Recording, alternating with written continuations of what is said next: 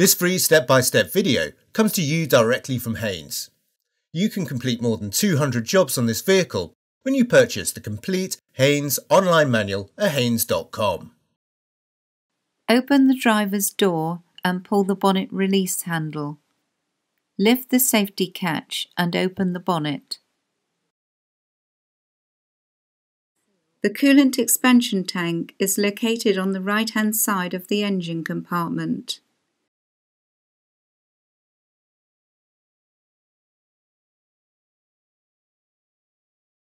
Slowly unscrew the filler cap and allow any residual pressure to escape. Position the jack head under the reinforced bracket midway along the door sill, then raise the vehicle until the wheel is clear of the ground. Support the vehicle with an axle stand under the front subframe rear mounting point. The engine undershield is secured by various screws around its circumference. Undo the screws and lower the undershield from place.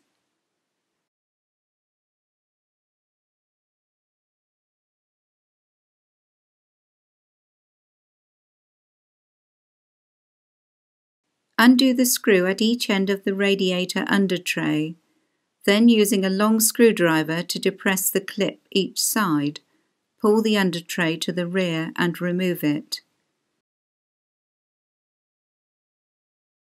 Place a suitable container beneath the left-hand end of the radiator.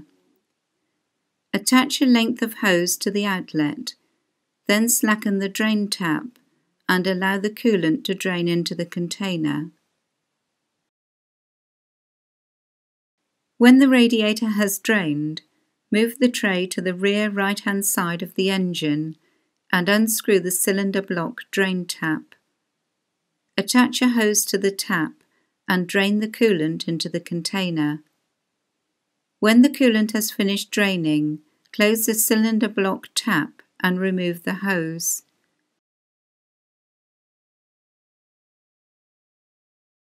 Close the radiator drain tap and remove the hose.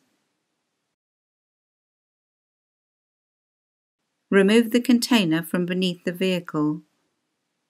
Maneuver the under tray into position and secure it with the screws.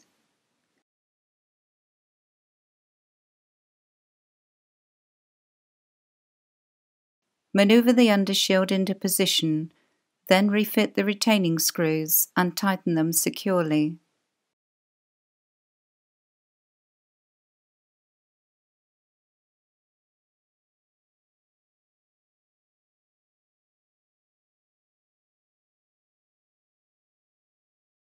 Remove the axle stand and lower the vehicle to the ground.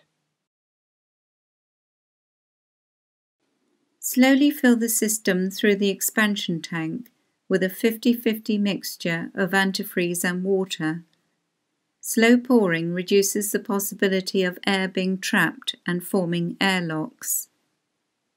It helps also if the large radiator hoses are gently squeezed whilst filling. Bring the level up to the maximum mark on the side of the tank, then securely refit the filler cap. Start the engine and run it at idle speed until it has warmed up to normal operating temperature.